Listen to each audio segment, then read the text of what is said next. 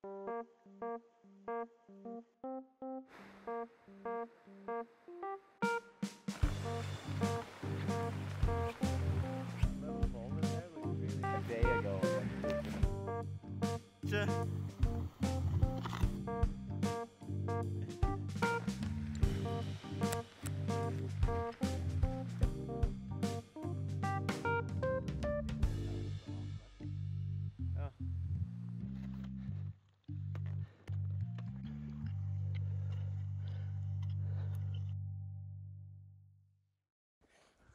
there. Yo, back off the face, back on the ridge. I guess the view is better from here. It is quite gorgeous. Oh, the snow is amazing. Yeah, this is where we should be skiing. If we were normal people, Yeah, we would definitely aim for this side. definitely. Wow. Might be some of the best snow all year. Yeah. The clouds are doing exactly what the forecast was saying. Just keeping the temperatures down. Yeah, it's quite nice. And then somewhere around 3, it's supposed to go sunny again. Hey, oh, hi there. How's it going? No crampons, no worries. No worries, man. Get back up here in the nice snow. Yeah.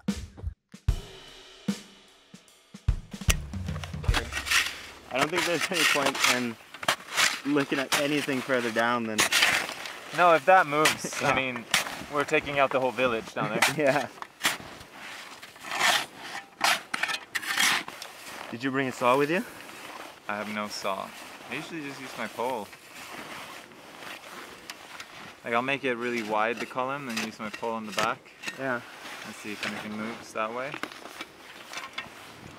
I was on a trip with a couple of mountain guides a couple of weeks ago, and they both had saws.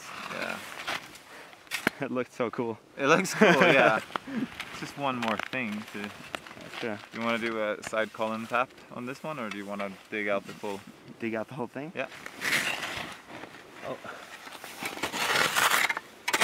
Okay, so there we have the freshly deposited powder sitting nicely on top of the old rain crust. And the question is this gonna come off in one clean slide, or are we gonna see some crumbling?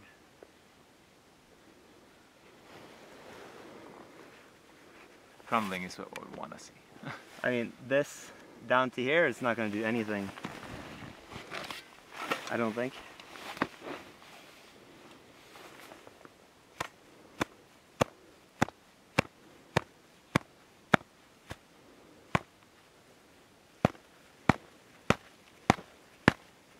There's a little bit, but it's going to crumble.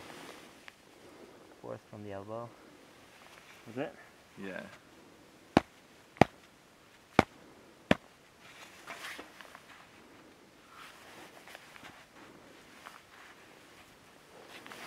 Yeah. I mean, it does go off of this layer here. That's the crust. That's like a, no, that's like a solidified snow layer on top of the actual crust, which is down here. But like, yeah, it doesn't really go clean. Yeah. And also, like, this is the snow that came yesterday. Yeah. So It's gonna slough at the most. yeah, But I don't think we're gonna trigger anything serious, to be honest. Or at least we'll have to dig one more on the top of the face, I guess. yeah, we're gonna do another pit at the top of the face, which probably is gonna slide if we do it where those obvious crowns are, like if we do it above the crown.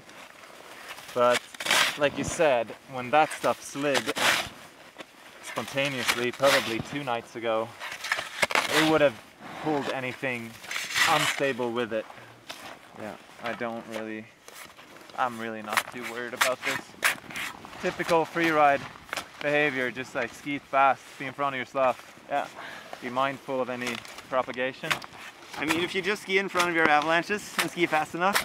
That's what I've heard. Yeah.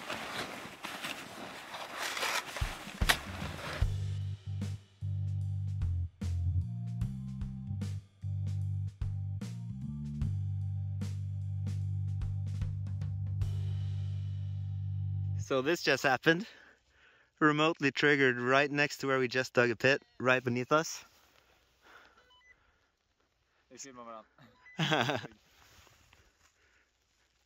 Which is kind of sketchy. I don't think I've had that kind of whoomp sound beneath me in this face this big before. Yeah.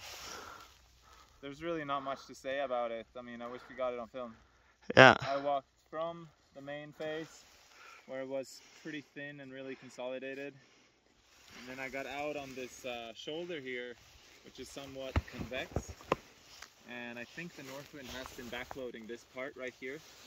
And yeah, it was enough weight to remote trigger it. Not a huge slide, but still enough to be like a bad idea if you're on the face, which has exposure towards the end. So Yeah. we're gonna have to do some deep thinking about what we do. I think today's going to be a cruising day after this. Might be pretty cruisy, yeah. Never say never though, we gotta go check it out. Yeah.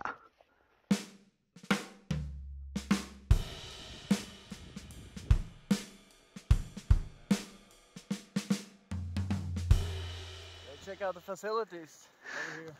How's it looking? There are rumors about our crazy polar. I'm seeing from Grøtdalsten. Oh, that one is bad. Yeah. And what's it like going to the original plan? Is that like a no-go, hey? Yeah. Wow, okay, so that just doesn't even... That plan didn't even work. I think maybe the best idea is just ski down here, get a cruisy run, Yeah. and then do another cruisy run over there. Yeah. Yeah, I'm down for that. At least if we would want to get to the other collars, Yeah. it's a long way. It just doesn't feel like the day to do any heavier stuff. Yeah. Ah. No. But we gotta top out. Yeah. Yeah, there's no way to get on onto our plan B or whatever it is at this point. So we were too ambitious? I think so, yeah. It's like big drop here. Like it's pretty huge. Huh. There's maybe a way you could billy goat down this ramp and then in, but then you're missing the whole. Yeah, I don't know. I feel like when you say that, I feel like I've done this 100 times. At sunnmøre, just assume you can make your way down something, and then it's just so alpine. We should have flown a drone actually and had a look. Yeah. So Trig, what's the sitch here? Situation is, we assumed we could down climb onto the ridge that we were going to ski from, which we couldn't, which you should never assume in sunnmøre, because the mountains are way too alpine here. And also we're kind of sketched out on the avalanche situation. So I think we're just going to do a mellow cruisy run down here, which might slide a little bit, but it's very non-exposed and very chill, so you can just straight line out of anything sketchy that happens. Don't do this at home, kids. And then possibly after that, go and ski that next phase and just have a cruisy day. Cruisy day it is. Yeah. No big lines today. Fuck. Yes. While we're waiting for the sun, Jakob is doing an exclusive mountaintop techno concert for us.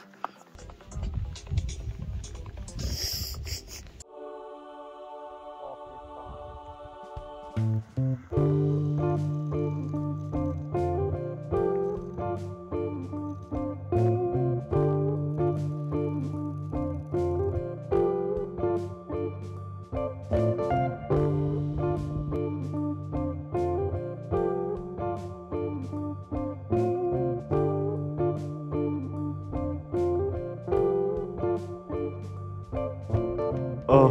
Yes. Fan. Yeah, dude.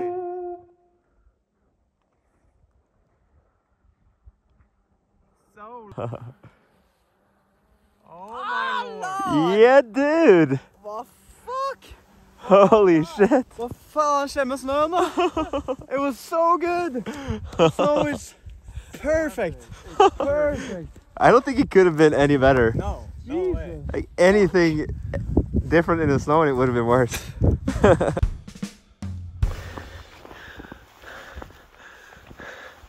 Round number 2. Yeah. Why wouldn't a guy?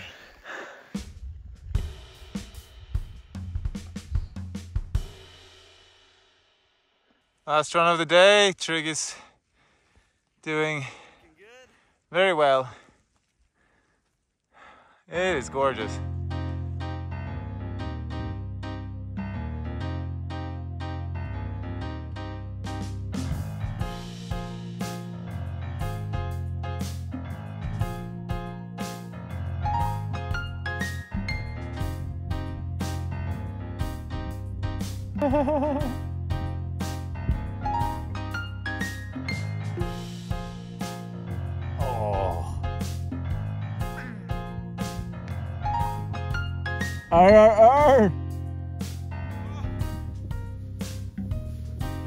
God damn. Well, shit, bro.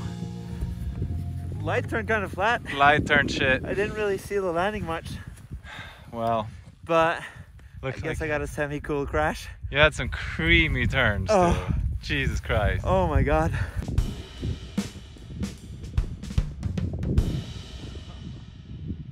Absurd. Yeah, man. Oh, loud.